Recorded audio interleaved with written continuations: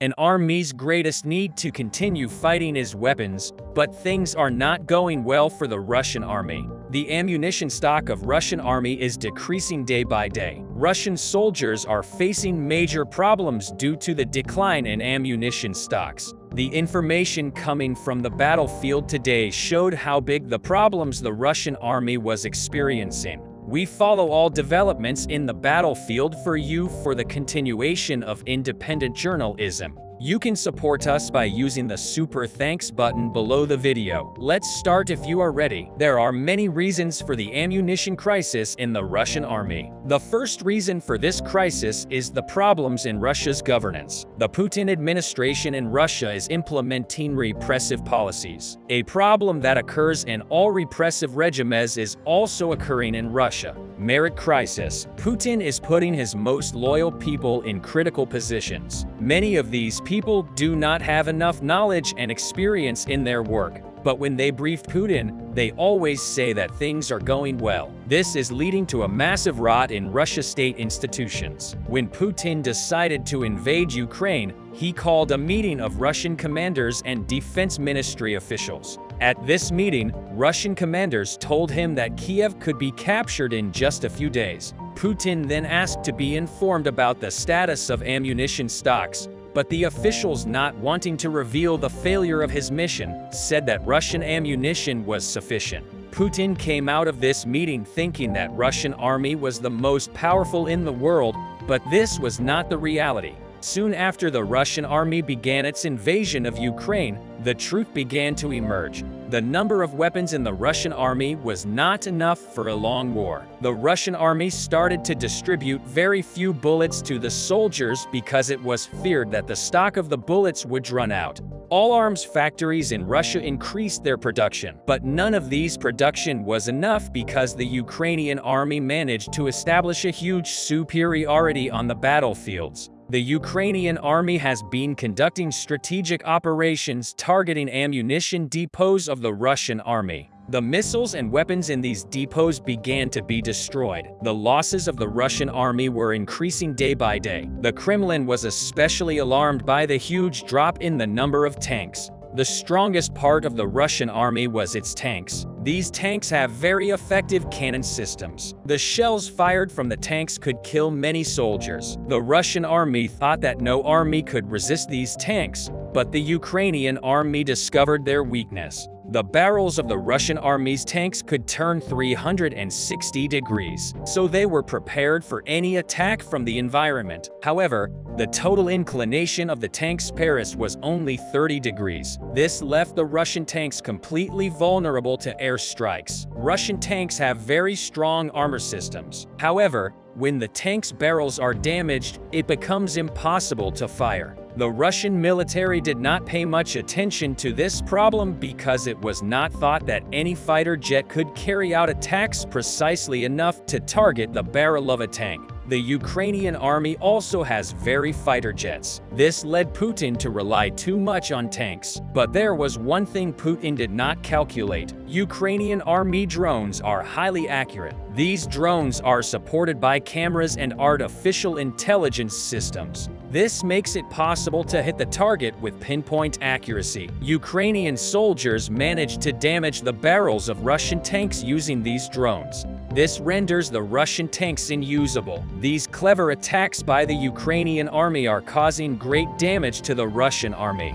The Ukrainian army is also conducting operation against Russia's weapons stockpiles, according to the latest data shared by the Ukrainian Defense Ministry. The total ammunition losses of the Russian army are as follows: 3,436 tanks, 6,723 armored fighting vehicles, 2,463 artillery systems, 488 RSV, 253 air defense equipment, 303 aircraft, 289 helicopters, 2098 operational tactical level UAVs, 873 cruise missiles, 18 ships and boats, 5,330 automotive equipment and tankers, and 246 special equipments. The exact number of ripples and bullets destroyed is unknown. However, It is known that the biggest ammunition problem of the Russian army is in guns and bullets. The Russian army tried an interesting solution when it did not have enough weapons to distribute to the soldiers.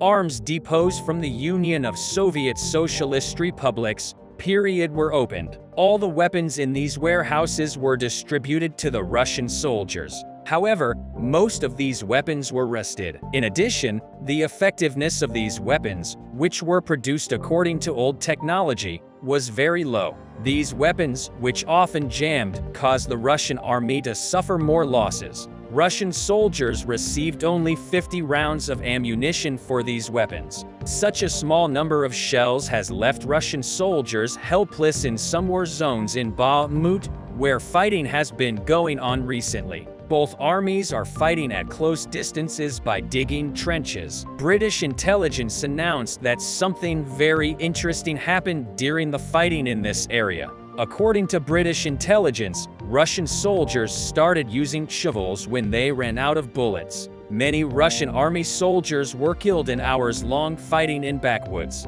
The surviving soldiers continued the fighting, using the bullets of that soldiers. But after a while, the Russian soldiers ran out of bullets completely. Desperate Russian soldiers hid in the trenches. But in this area, there were about 100 meters between Russian trenches and the Ukrainian army trenches. Thinking that all the Russian soldiers in the trenches were dead, the Ukrainian soldiers started moving towards the Russian trenches. They planned to infiltrate the Russian army trenches and seize Russian weapons. But when the Ukrainian soldiers entered the Russian trenches, they found something very interesting. Russian soldiers tried to attack Ukrainian soldiers with the shovels they used to dig trenches. Russian soldiers trying to hit the Ukrainian soldiers with shovels looked like desperate. Ukrainian soldiers managed to neutralize Russian soldiers who were fighting using shovels. However, they were all quite surprised that the Russian soldiers had to use shovels.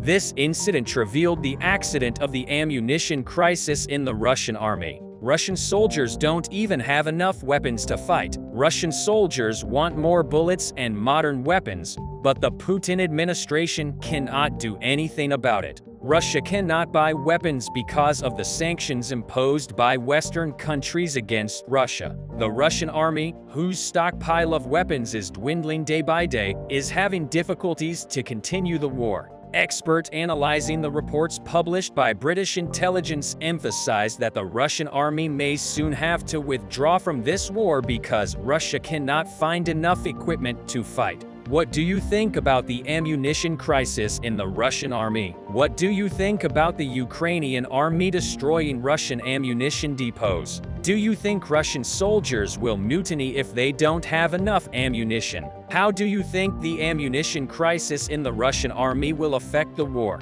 While the relentless war between Russian and Ukrainian forces on the Eastern Front continues, the Ukrainian forces are trying to make moves to change the course of the war. The high performance of the Ukrainian forces was a great source of morale and enabled the Ukrainian forces to make more forward-looking moves. Ukrainian forces carried out intense attacks on Russian support points throughout the war. The location of these support points could not prevent the Ukrainian forces. An attack carried out the other day also showed us how determined the Ukrainian forces are to take advantage and what kind of Russian military elements they are targeting. Let's take a closer look at these very strategic attacks by the Ukrainian forces and the war strategy of the Ukrainian forces. Ukrainian forces accelerated their attacks on Russian military elements and facilities supporting the Russian occupation of Ukraine on the territory of the Russian Federation.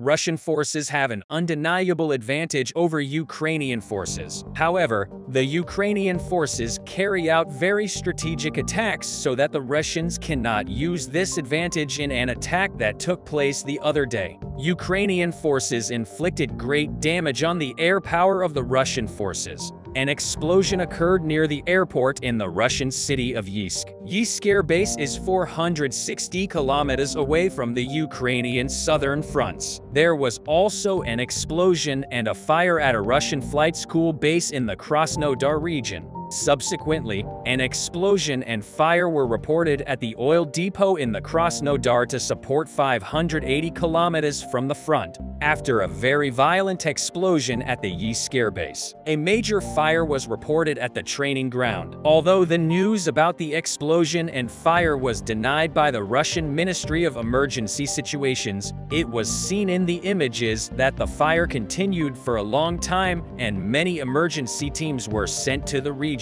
At the airport in the city of Yeisk, there were Su-34 fighter bombers, the most important weapon of the Russian Air Force. However, the fate of these 6 aircraft is currently unknown. It is very likely that 6 Su-34 fighter bombers were badly damaged and rendered unusable by explosion and fire. For the time being, we can qualify these planes as missing. Yeisk residents shared on social media platforms the evidence of explosions and fires in the ACEC region. Although the explosions were proven by satellite images and civilians in the area, Yeisk Regional Governor Roman Bublik claimed that the fire broke out on a training ground where military exercises were held. Except for Governor Roman Bublik's statement, no official statement has been made yet. However, looking at the photographs, it is obvious that the military fire did not occur as a result of the military exercise. Although the Kremlin government and the Russian army refrained from making a statement on this issue,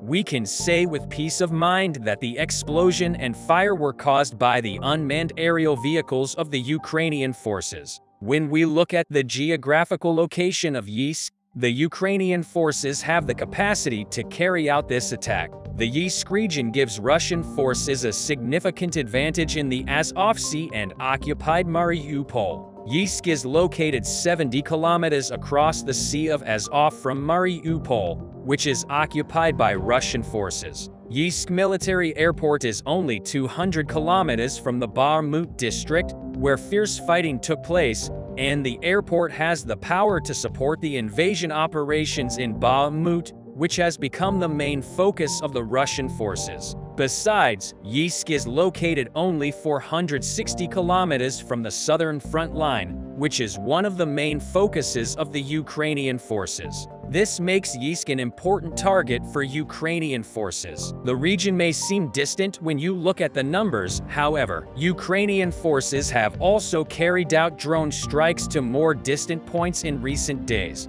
A series of incidents and explosions occurred in various parts of Russia that appeared to be related to drone threats. On the same day, many explosions occurred in the depths of Russia due to an unmanned aerial vehicle attack. These attacks are thought to have taken place from surprisingly remote location. Let's take a closer look at the attacks on the military installations deep in Russia, which have become recurring targets for Ukrainian drone attacks. Krasnodar is one of the regions most exposed to drone attacks by Ukrainian forces. Krasnodar is of strategic importance for the Russian invasion plan. At the same time, its proximity to the Crimean and Eastern Ukraine fronts and being an important support point for Russian forces made Krasnodar a key target for Ukrainian forces. Very close to the explosion in Yeisk, an explosion and fire broke out at a flight school base located near the city of Krasnodar.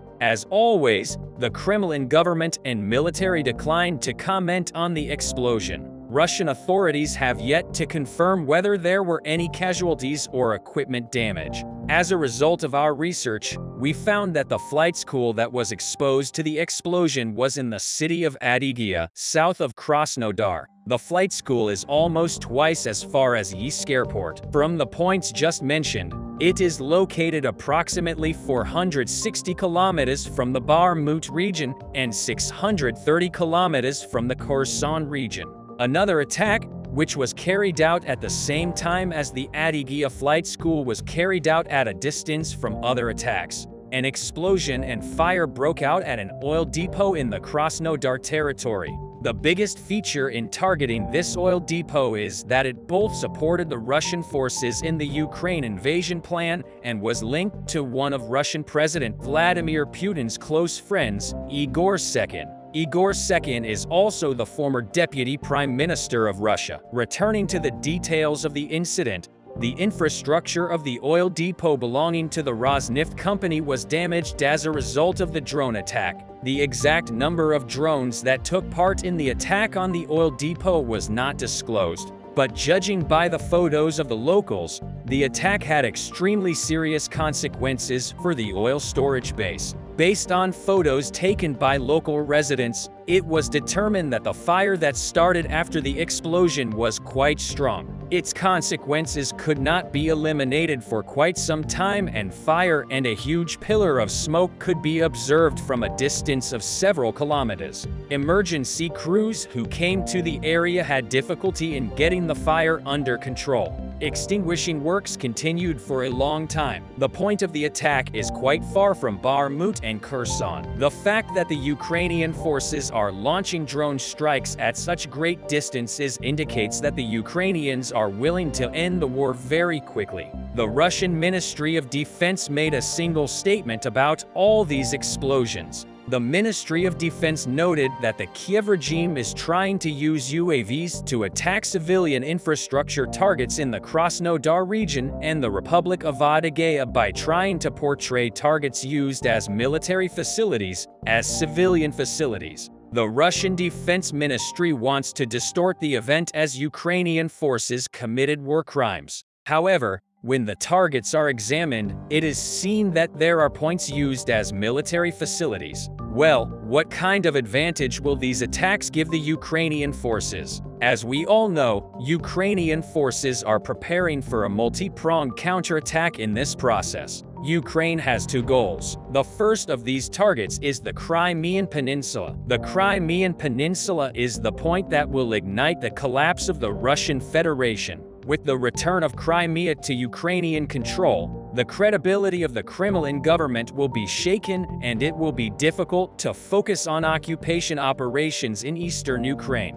For this reason, Ukrainian forces have given priority to Crimea. After the Crimea is taken, Donetsk and Luhansk regions will be cleared without losing speed. While the Ukrainian forces are advancing towards this goal, they must also eliminate the advantage Mariupol has given to the Russian forces. Mariupol was largely devastated early in the war, but it's still important to Russia because it's the largest city Russia captured and currently controls in 2022 and is also on a crucial supply route. Ukrainian forces continue their attacks in this direction before launching drone strikes in and around Krasnodar. Ukrainian forces attacked several strategic points in Mariupol. Among the targets exposed to the attacks of the Ukrainian forces are a steel factory used by Russia as a military base, 2 fuel depots, and an arsenal in an airport. Ukrainian forces are advancing very systematically to the great victory. Russia's elite 155th Brigade is reportedly refusing to advance on the Ukrainian town of Vuhledar after suffering catastrophic losses at the settlement's mine-laden crossing point. The armored division appears to have mutinied following orders to drive straight into a heavily fortified minefield, which has been dubbed the Corridor of Death following repeated futile advances. Vuhledar has resisted Putin's suicidal wave tactics for months and nearly wiped out the brigade towards the end of January, now reinforced with powerful American anti-vehicle mines. Putin's elite brigade, which served in Syria and has been in Ukraine since the start of the war, lost 130 tanks following sustained orders to attack the position and is today made up mostly of inexperienced recruits. A spokesperson for the Ukrainian military told the Kiev Post, "The leaders of the brigade and senior officers are refusing to proceed with a new senseless attack as demanded by their unskilled commanders to storm well-defended Ukrainian positions with little protection or preparation." Ukrainian forces around the town of Vuhledar have been locked in fierce battles with Russia in the east for months.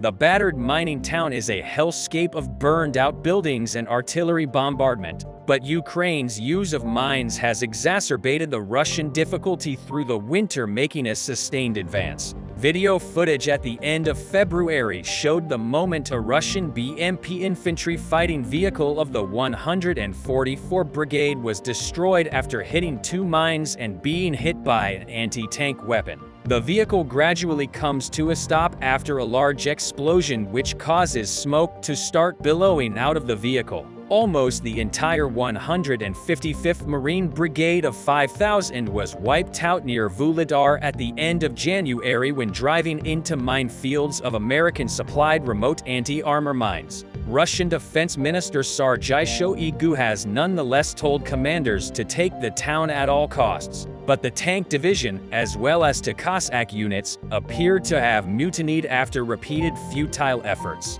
Justin Crump, a British military analyst, said of the Russian wave tactics, repeating the same thing time after time and hoping for a different outcome is a sign of madness. While the Institute for the Study of War notes that Ukrainian forces are likely now conducting a limited tactical withdrawal from the city of Bakhmut, Ukrainian forces around Vuhledar remain steadfast in their defense of the city. A report also noted that the Donetsk People's Republic commander Alexander Khodakovsky had questioned whether Russia forces would be prepared for a possible Ukrainian counterattack, having, in his words, gotten carried away by Bakhmut and Vuhledar. Ukraine's use of Soviet-era TM-62 anti-vehicle mines has been effective in the defense of Ukrainian towns and cities, but the provision of 7,200 US-supplied anti-armor mines have significantly reinforced the defensive lines. Able to be scattered from a distance,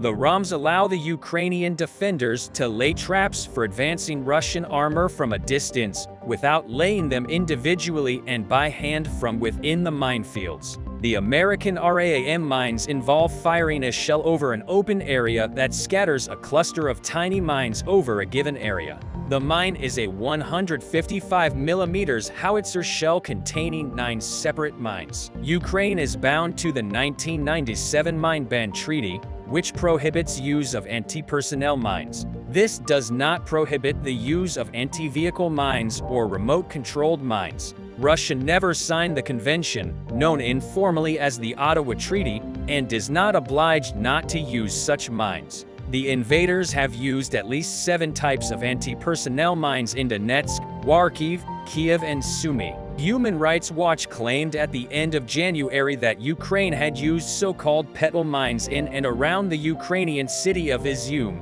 Contrary to previous reports, the country had not. They noted Russia had used these weapons in even greater numbers than Ukraine in a much more widespread fashion in different parts of the country.